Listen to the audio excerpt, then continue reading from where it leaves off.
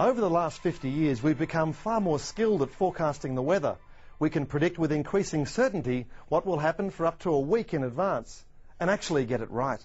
The use of satellite imaging allows us to follow weather systems across the globe, but beyond a week that reliability falls away dramatically.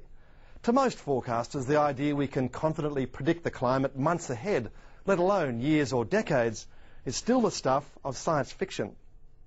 If we talk about global warming, 20,000 years ago was the real daddy of global warming, when we went from sea levels 130 metres lower than they are now to what they are at the present time. The great ice sheets that were over North America down to St. Louis and Vancouver and New York, a kilometre of ice over the Great Lakes. Now that all just then receded, and we've now got the climate we have now. So if you talk about dangerous climate change, that was dangerous, but there's no idea of why that happened.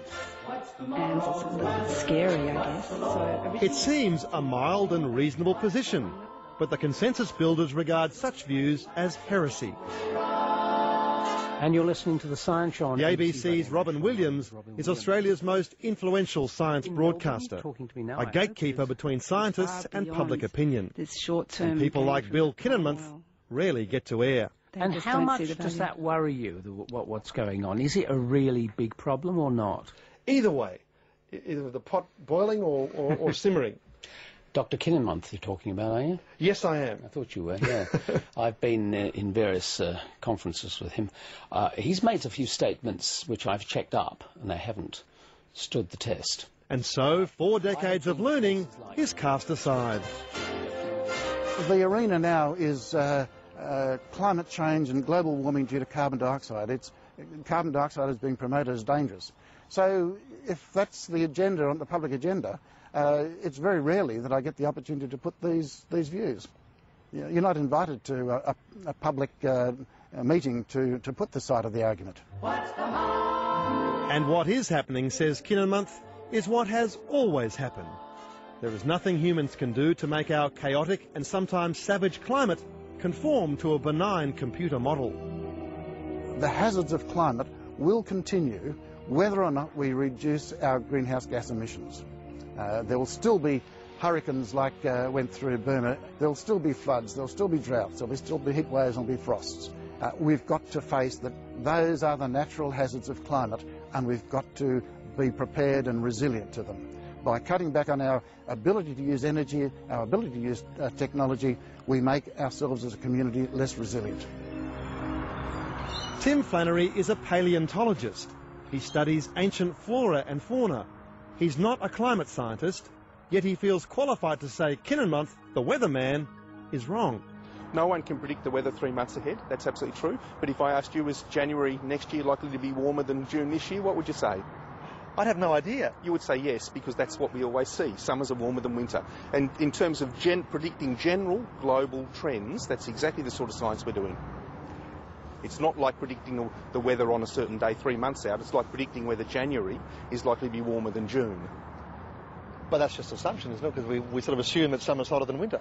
It always is. It always has been. It's a good theory, well grounded in the reality we all experience. If the year in question was 1815, Flannery's assumption would have been dead wrong. In that year, the northern winter was warmer than the summer. And 200 years of scientific debate later, we still don't know why. The answers, or the lack of them, lie deep in the ocean. And it's the oceans that are actually the driver of the climate. The solar radiation is absorbed in the ocean surface, and it's how the currents deploy some of that energy and how it's released back into the atmosphere that determines the atmospheric circulations. If the doomsayers are right, then this spot by the end of the century will be totally submerged in a catastrophic sea level rise of up to 6 metres. What's missed in this analysis is how little we actually know about what's going on beneath the ocean's surface. It's only in the past 5 years we've begun to systematically record the temperature of the oceans at depth. And so far the data shows no appreciable rise in temperature whatsoever.